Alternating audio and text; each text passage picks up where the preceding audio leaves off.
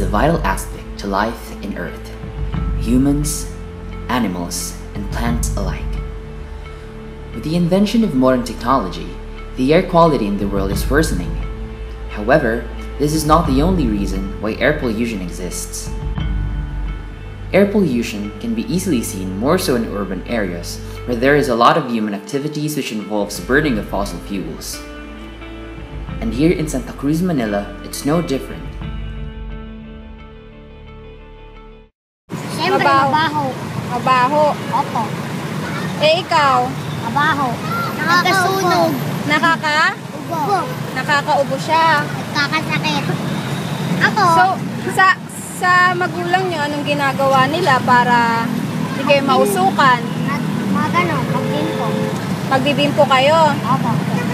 Eh, ikaw, anong ginagawa? Ako. Magbibimpo din para di umubo? Opo. Sige.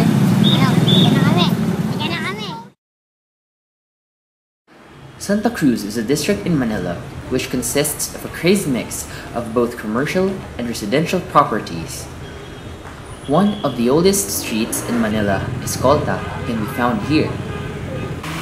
According to the latest data from the Department of Environment and Natural Resources, or DENR, the air quality in Metro Manila has worsened in terms of total suspended particles over the years.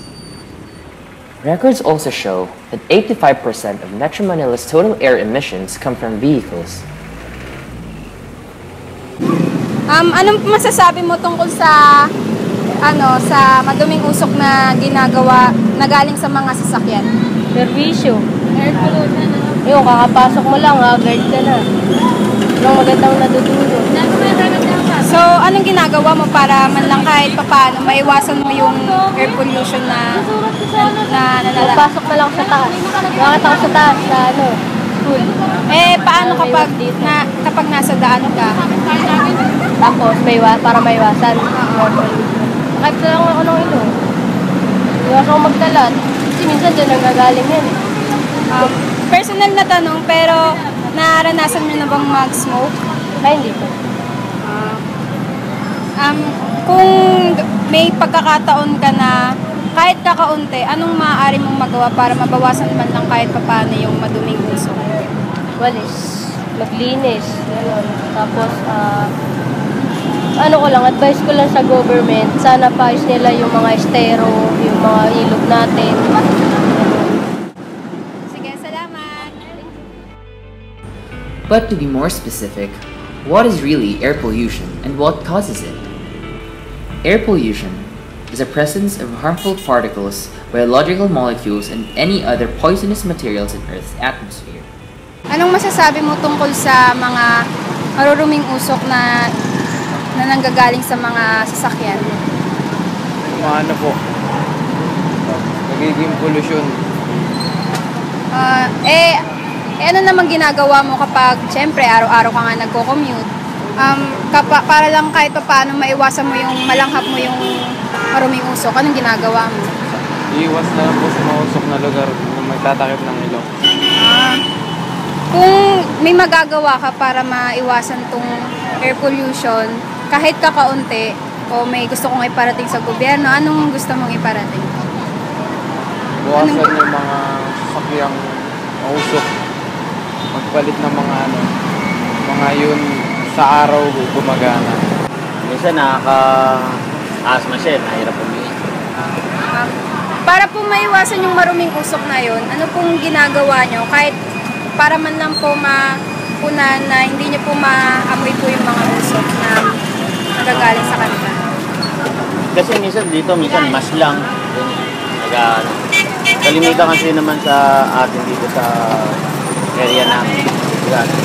Hindi naman siya gano'n yung polluted na na sasakyan.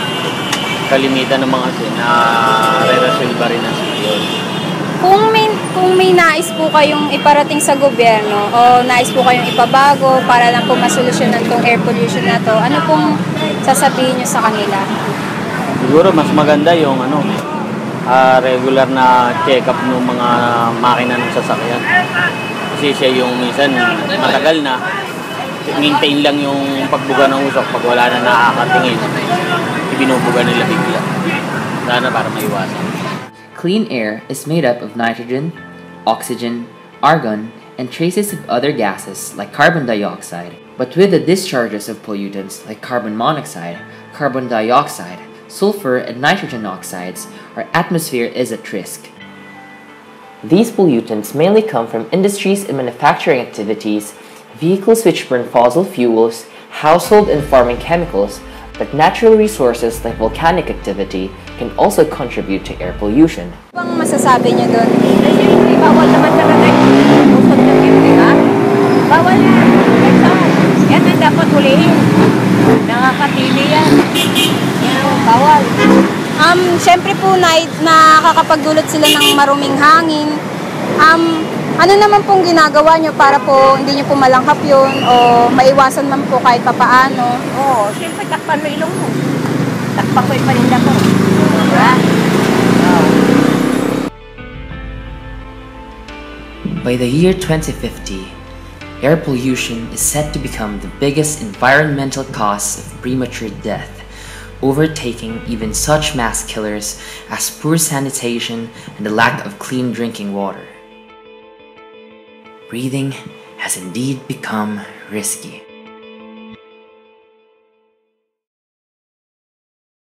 But we can do something.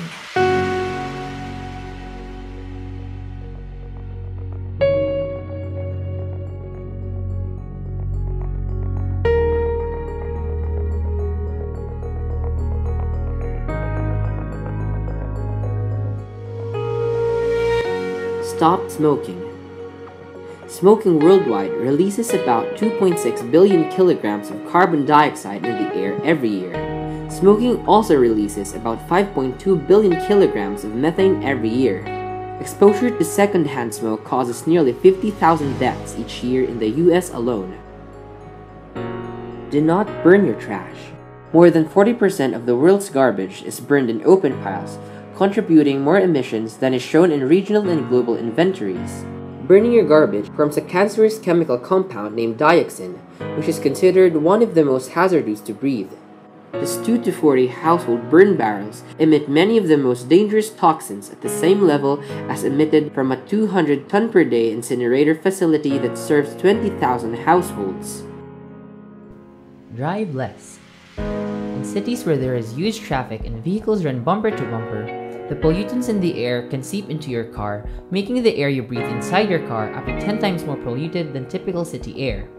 That is 20% of the world's total, according to the Environmental Defense Fund. Use public transportation. A single bus carries passengers which are likely to drive 40 cars.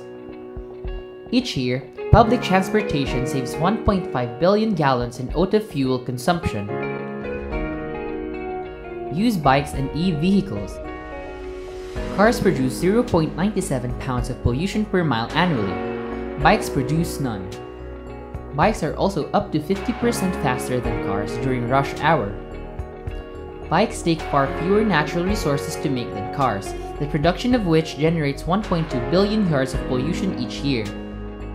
Electric vehicles are a highly efficient mode of transportation. Up to 80% of the energy in the battery is transferred directly to power the car, compared with only 14 to 26% of the energy from gasoline-powered vehicles. Electric vehicles could prevent more than 18 million metric tons of climate-changing carbon pollution annually by 2025. That is the equivalent of saving more than 2 billion gallons of gasoline per year, or eliminating tailpipe pollution from 3.8 million of today's cars and trucks. Plant more trees.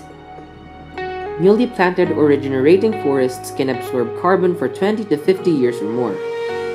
Through the natural process of photosynthesis, trees absorb carbon dioxide and other pollutant particulates, then store the carbon and emit pure oxygen.